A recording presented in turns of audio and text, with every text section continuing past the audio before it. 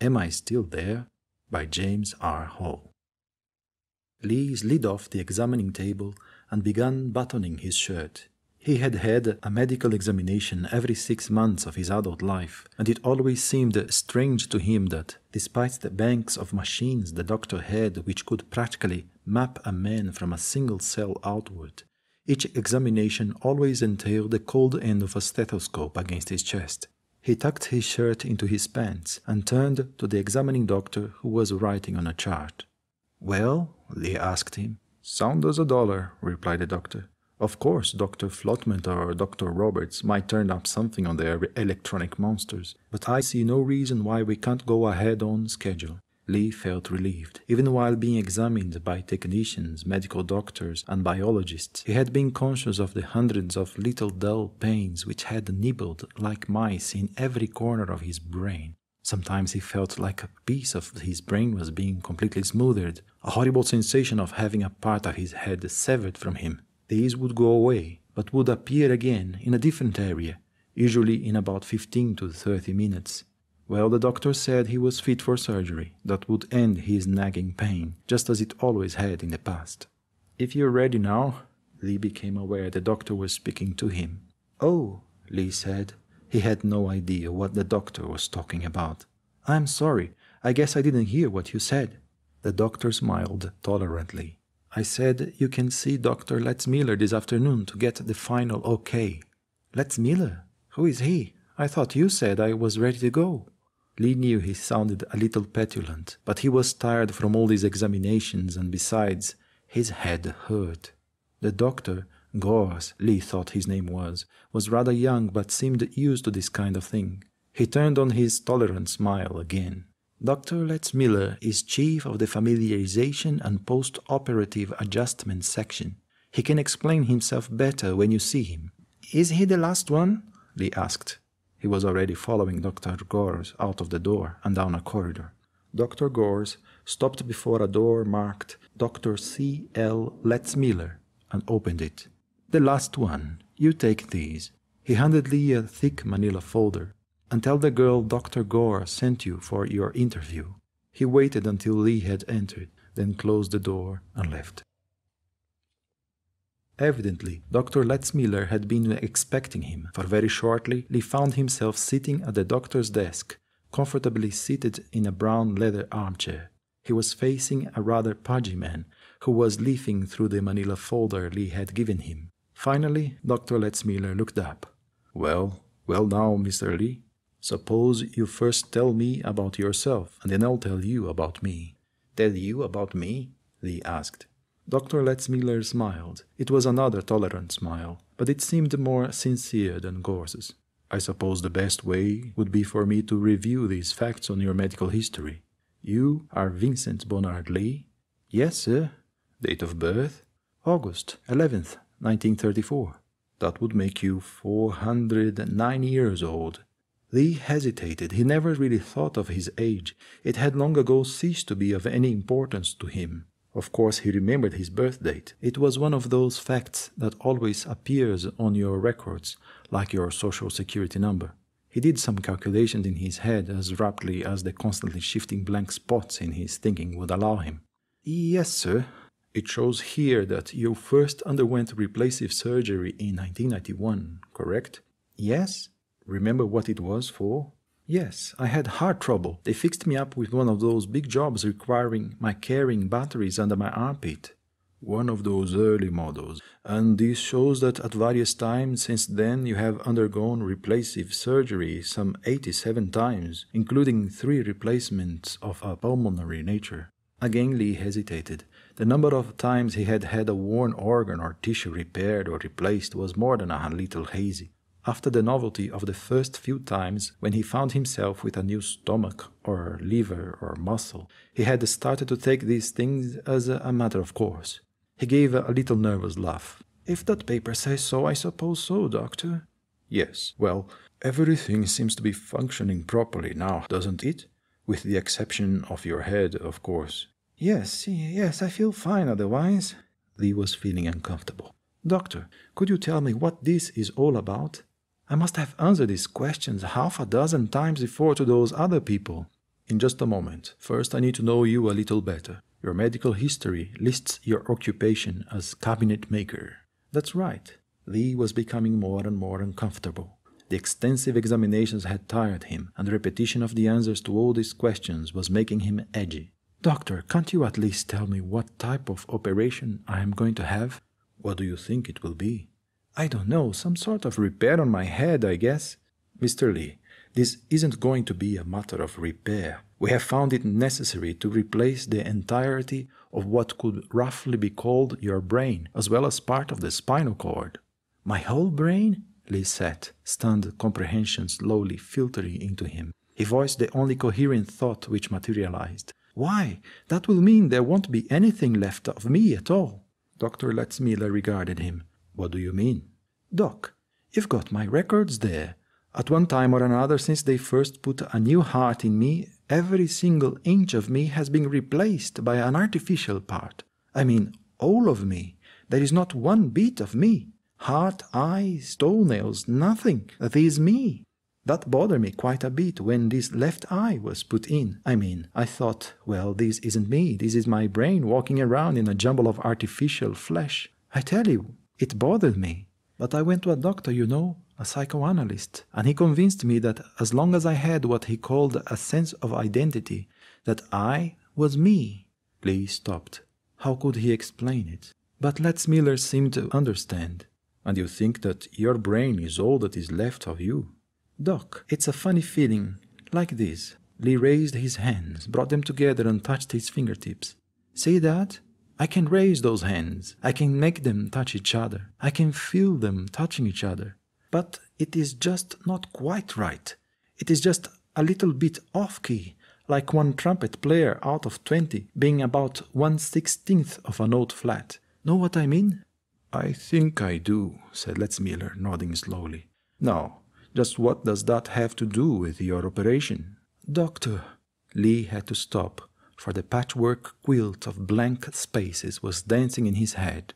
The helplessness went away slowly like smoke drifting from a fire. As his mind cleared, he realized that he didn't know why he was being interviewed by this doctor. Anything wrong? Dr. Letzmiller asked. Lee knew he wasn't being too coherent, jumping about with the conversation this way, but he asked the question anyway. Doc, why am I seeing you? You haven't guessed? No? The doctor paused to light a half-gone cigar. My job here at Merkin's Replacive is to deal with just such fears as you have expressed. I am a medical doctor and a psychologist, and, Letzmiller smiled to himself, a kind of historian. Historian? Well, you see, I was supposed to give you the regular formal lecture on the history of replacive surgery when you first came in. Like to hear it?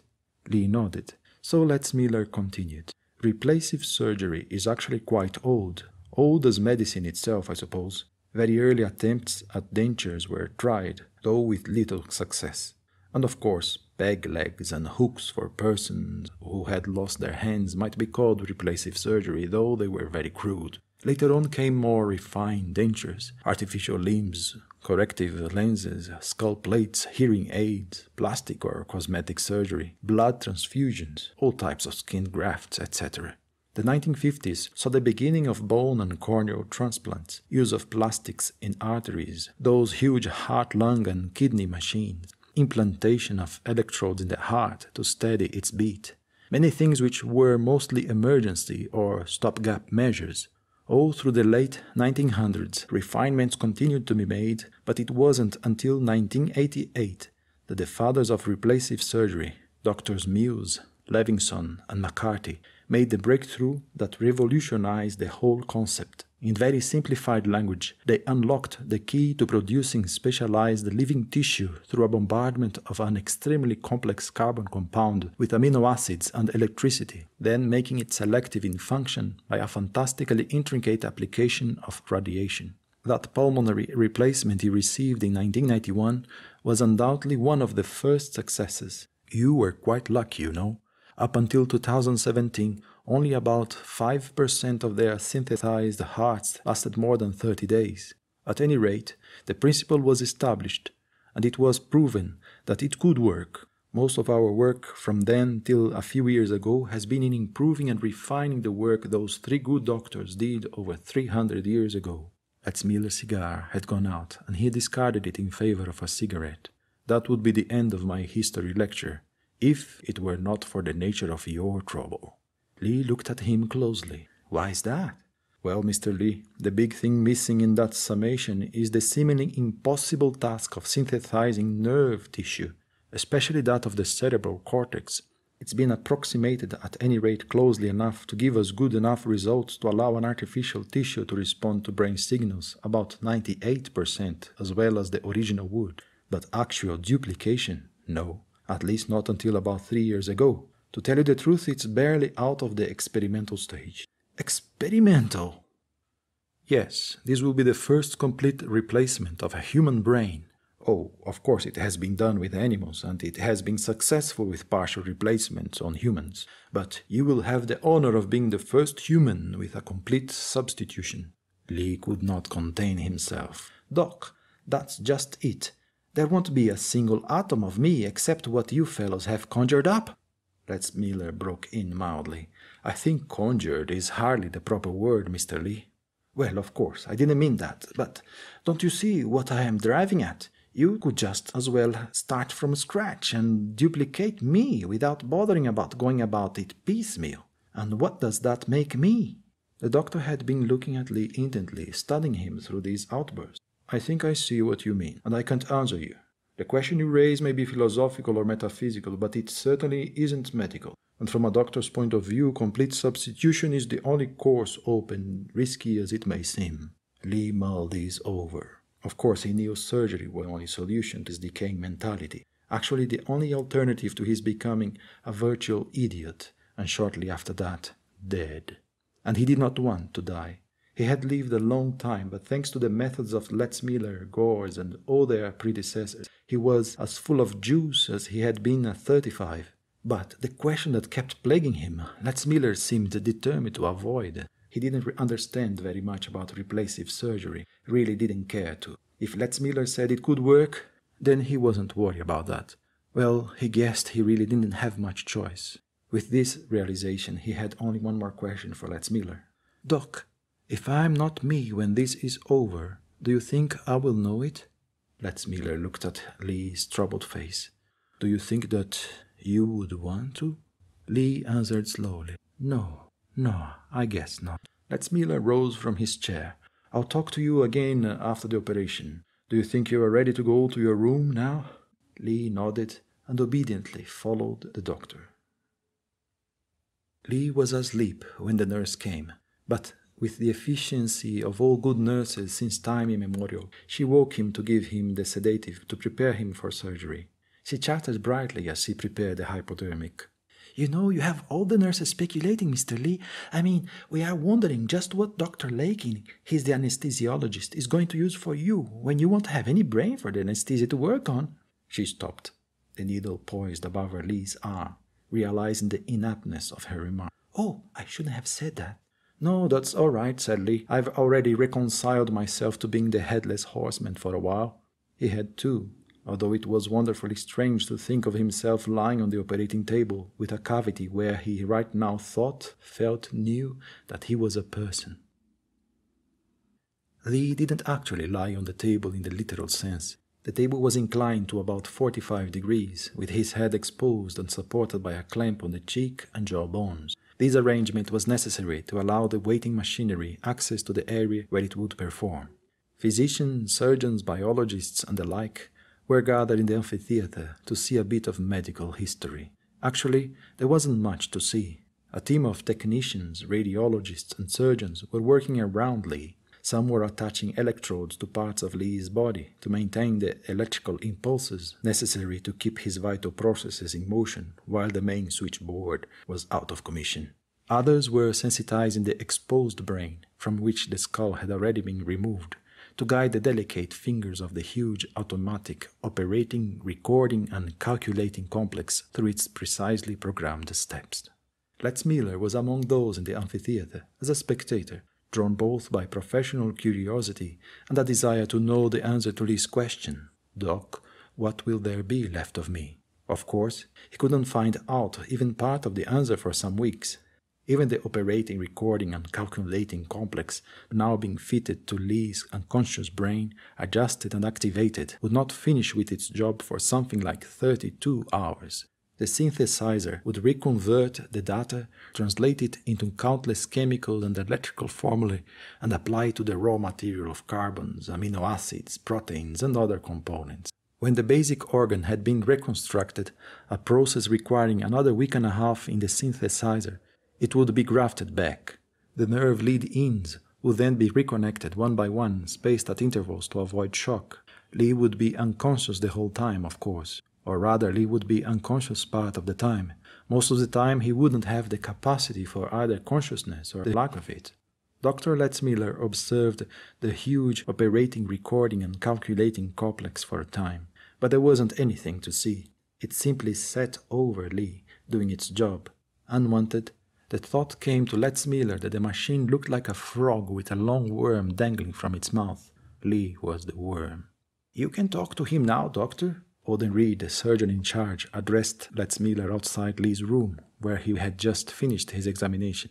"Personally, I think things went exactly as they should. All physical and mental responses check out. I guess here is where I'm finished, and you go to work." Lee was sitting up in bed as Letzmiller entered. He looked just like he had in Letzmiller's office before the operation, except for the small white bandages around his head to protect his healing skull. "Well," the doctor said, "how do you feel? Your head hurt?" Letzmiller checked at Alden Reed's office and was admitted to give his report as had been planned.